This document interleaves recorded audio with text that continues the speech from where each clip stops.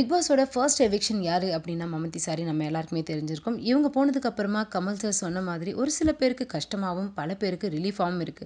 So இந்த வாரத்தோட தலைவராக செலக்ட் பண்ணுறதுக்காக மறைமுகமாக ஒரு டாஸ்க்கை கொடுக்குறாங்க. அந்த டாஸ்கில் கலந்துக்க எந்த 2 பேர் ஃபர்ஸ்ட்டாக கன்ஃபெஷன் ரூமுக்கு வராங்களோ அவங்க தான் அந்த போட்டியில் பங்கேற்கணுமா. அதில் சென்ட்ராயன் அண்ட் வைஷ்ணவி தான் செலக்ட் ஆகுறாங்க. அந்த சீக்ரெட் டாஸ்க் என்ன அப்படின்னா, யார் நிறைய ஹக்ஸ் வாங்குறாங்களோ அவங்க தான் இந்த வீட்டோட தலைவர் அப்படின்னு சொல்கிறாங்க.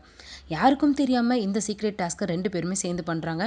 பட் நிறைய ஹக்ஸ் வாங்குற சென்ட்ராயன் ரூல்ஸை மீறினதால வைஷ்ணவி கம்மியாக ஹக்ஸ் வாங்கினாலும் அவங்க தான் இந்த வீட்டோட தலைவராக முடிவு பண்ணியிருக்காங்க. அடிச்சு பிடிச்சி ஓடி வைஷ்ணவி இதில் கலந்துக்கிட்டதே இந்த வாரம் அவங்கள நாமினேட் பண்ணக்கூடாதுன்னு தான். சீக்ரெட் டாஸ்க்னு தெரிஞ்ச ஒரு சில பேர் சென்ட்ராயனுக்கு தொடர்ந்து ஹக்ஸ் கொடுத்துட்டே இருந்தாங்க. பட் யாரும் எதிர்பார்க்காத விதமாக வைஷ்ணவி தான் இந்த வாரத்தோட தலைவராக ஆகியிருக்காங்க. ஜனனி சொன்ன மாதிரி இந்த வாரம் இவங்கள வச்சு செய்ய போகிறாங்க போல. அண்ட் வைஷ்ணவி அவங்க சும்மா பேசும்போதே ஆட்டிடியூடாக தான் பேசுவாங்க. இன்னும் இந்த வாரம் தலைவராக வேற ஆகிட்டாங்களா, இனிமேல் சொல்லவே தேவையில்ல. தலைவரை செலக்ட் பண்ணதுக்கு அப்புறமா என்ன நாமினேஷன் ப்ராசஸ் தானே தெரிஞ்சு சடனாக ஐஸ்வர்யா எல்லாரும் என்ன நாமினேட் பண்ணுங்கன்னு சொல்கிறாங்க. என்ன நடந்ததுன்னு சொல்லி இப்படி சொல்கிறாங்க அப்படின்னு எல்லாருக்குமே ரொம்ப ஷாக்காக இருந்தது. அப்புறம் யாஷிகா ஐஸ்வர்யா கிட்ட வந்து கேட்க, எனக்கு இந்த வீட்டை விட்டு வெளியில போகணும்னு அதானு சொல்றாங்க.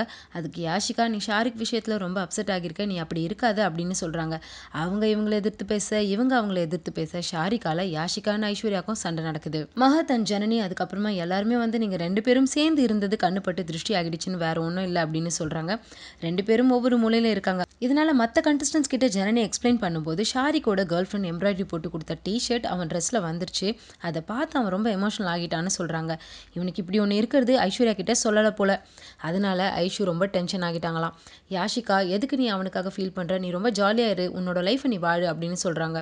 மொத்தத்தில் மஹத்துக்கும் சரி ஷாரிக்கும் சரி 2 பேருக்குமே ஆள் இருக்குது. பேசாமல் ராஜாராணி படத்தில் வர மாதிரி, சிஸ்டர் எனக்கு ஆள் இருக்குன்னு சொல்லிட்டு போயிடுங்கப்பா, அவங்களாச்சும் கொஞ்சம் நிம்மதியாக இருப்பாங்க. And already last week nominate ஆன நித்யா அண்ட் அனந்த் சார் இந்த வாரம் யாரும் நாமினேட் செய்ய முடியாது. ஸோ இந்த வாரம் நாமினேஷன் ப்ராசஸில் அதிக வாக்குகள் யார் யார் அப்படின்னு பார்த்தா பாலாஜி, பொன்னம்பலம் அண்ட் மும்தாஸ். ஸோ இவங்கள யார் ஃபேக்காக இருக்காங்கன்னு நீங்கள் நினைக்கிறீங்க, அதை கீழே கமெண்ட் பண்ணுங்கள். இந்த வீடியோ பிடிச்சிருந்தா லைக் பண்ணுங்கள், கமெண்ட் பண்ணுங்கள், ஷேர் பண்ணுங்கள். மறக்காமல் தி சினிமாஸை சப்ஸ்கிரைப் பண்ணுங்கள்.